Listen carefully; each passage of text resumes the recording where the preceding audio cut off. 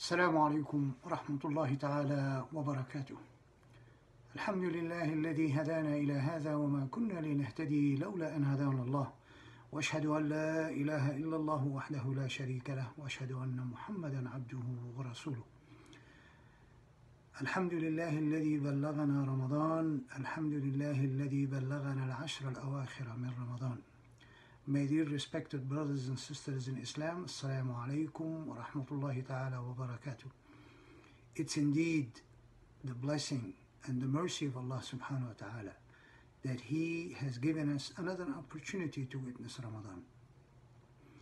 And it is absolutely an honor and blessing from Allah subhanahu wa ta'ala to have chosen us to live the last 10 days and 10 nights of this blessed month of Ramadan.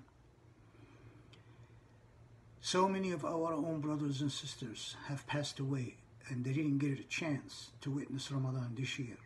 We ask Allah subhanahu wa ta'ala to have mercy on them and to grant them Jannat al-Firdaus al-A'la and to forgive their sins. Ameen ya Rabbal Alameen.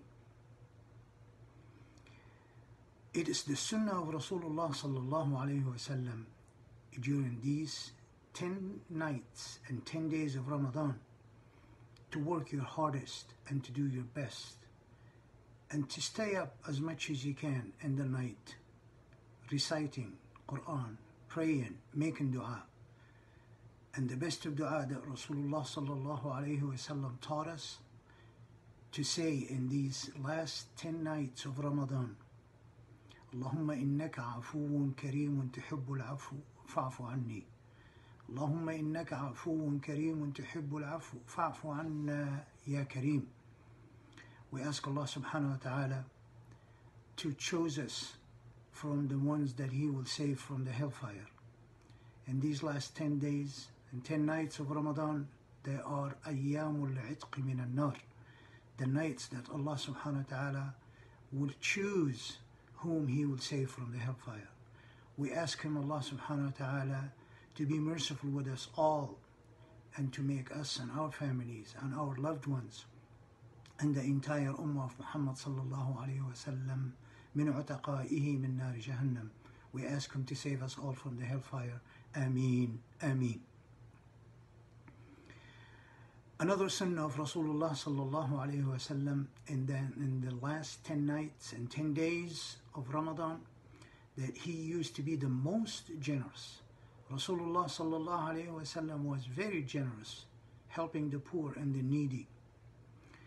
But He was the most generous in these last 10 days and nights. كان كالريح المرسلة, just like blowing wind. And you know, when the wind blows, it doesn't differentiate. It blows on everything. It encompasses everything. So His generosity, Rasulullah sallallahu alayhi wa sallam, in this last 10 days of Ramadan was tremendous. And we are going to be given an opportunity, inshallah. Tomorrow night, we are holding a virtual fundraising for our masjid in Saxe, Texas, a suburb of Dallas, Texas.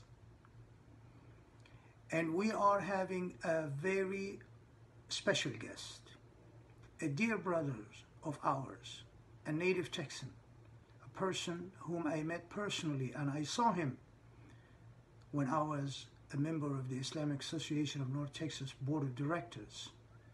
I saw him giving da'wah programs and administering shahada to non-Muslims.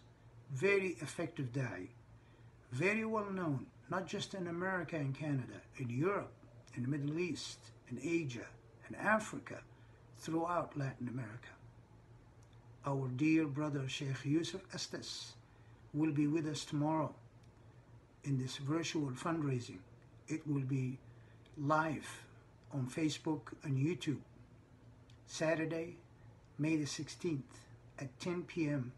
Central Standard Time. I encourage all of you, all of your families and loved ones, and pass this video to your loved ones. Tell them to tune in tomorrow night and be with our brother Yusuf Estes. We ask Allah subhanahu wa ta'ala to put barakah in this event, Two of my dearest friends and closest friends, the ones who traveled all over the country, working for the sake of Allah subhanahu wa ta'ala, Brother Munzir Talib, Abu Ayman, and Brother Abdul Rauf Al-Khawaldi, Abu Ammar, will also be with us in this event. And we ask Allah subhanahu wa ta'ala to bless their work and to make this successful event. But it would not be a successful event if you don't tune in and participate. Tune in tomorrow night, 10 p.m. Central Standard Time, on YouTube channel and also on Facebook, and be part of this incredible opportunity.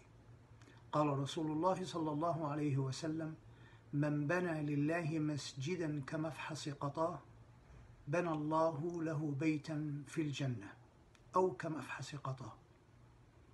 Rasulullah sallallahu alayhi wa sallam tells us, if you build the house of Allah subhanahu wa ta'ala, even if it's a small size, if you contribute to a small size of the masjid, the size of a bird's nest, Allah subhanahu wa ta'ala will build a house for you in Jannah. And the ulama and the scholars tell us, if Allah subhanahu wa ta'ala build a house for you in Jannah, that's a guarantee that you will enter your house inshaAllah ta'ala.